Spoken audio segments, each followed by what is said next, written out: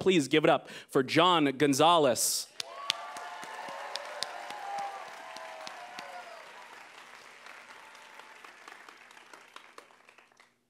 I know what it's like to be dead, thanks to my public high school.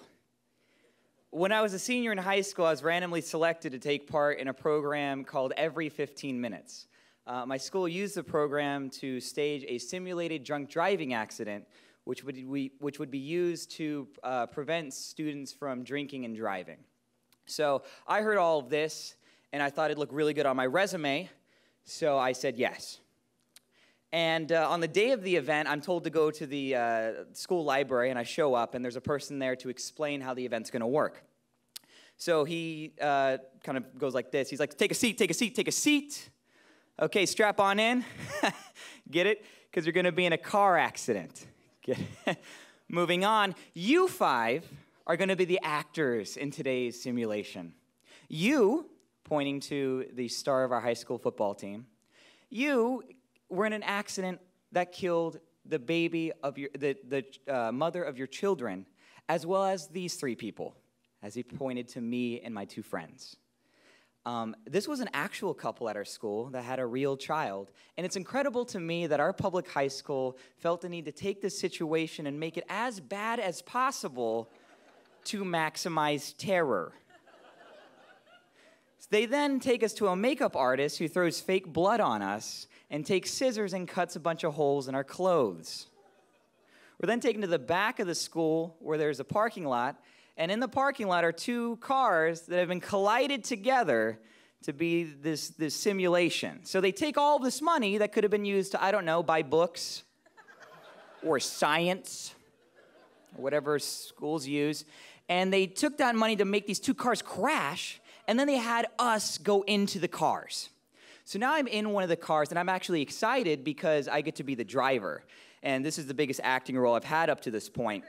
I get to be the driver of the vehicle of which everyone died in. So it's very exciting. And I'm getting ready, and the senior class is rolling in, and there's an ambulance, and there's fire department, and there's police officers, and 600 members of the senior class, and I have to start performing. And I have to scream in agony. And if you've ever been asked to scream in agony on the spot, it's very difficult. So I try it, and it's not sounding very natural. Ah! Ouch! Ugh! Stop laughing. I'm dying in the scenario. Okay, I'm a comedic actor, right? I'm not a dramatic actor by trade. It's hard. But my friends in the back seat are so convincing. Like, I am actually terrified that they are really injured, so I turn back, and I try to make eye contact with one of my friends, but she doesn't because she's in character. And I turn back around, and I see a firefighter with an axe. And he's, he's chopping at the windshield of our car. And shards of glass are hitting me in the face. And he's peeling back the windshield, and he dives over the dashboard and takes a box cutter and cuts open my seatbelt and my shirt.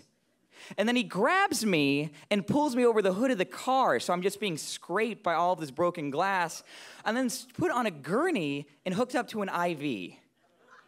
All the while, my friends in the audience are screaming, "John, you're dead! You're dead!" I want to say something, but I can't because I'm dying. And out of the corner of my eye, I see my friend flying away in a helicopter. And you're right, I'm jealous that she got to fly away in a helicopter. Next thing I know, I'm in the emergency room of a hospital where there's a film crew and there's a doctor. So the film crew is basically the high school version of TMZ, there to document my death for the high school yearbook DVD. The doctor leaves, he comes back with my mom. And he says, "Mrs. Gonzalez, we tried everything we could, but he didn't make it out of the surgery." And then he left. So then I had to take 10 minutes of my mom weeping over my dead body. I wanted to comfort her and say that everything was going to be okay, but I couldn't because I was dead. I think it can't possibly get any worse, but for these people, one set of your mother's tears is not enough. I still had to attend my own funeral. So the next day, my school's auditorium has been converted into a funeral, and I am dressed in ghost face because I'm dead. Not to be confused with the ghost face killer, AKA the Grim Reaper. Yep, my school brought the Grim Reaper. They spent thousands of dollars of taxpayer money to make sure that every detail was exquisitely accurate. And they took one artistic liberty, and that was a Grim Reaper.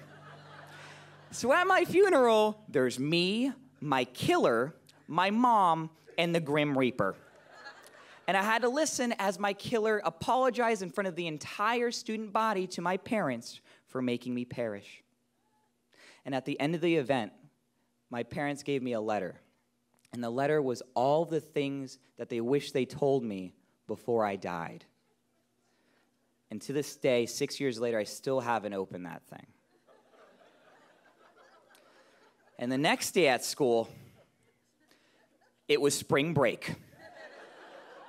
And that's the story of how we all had the best spring break ever.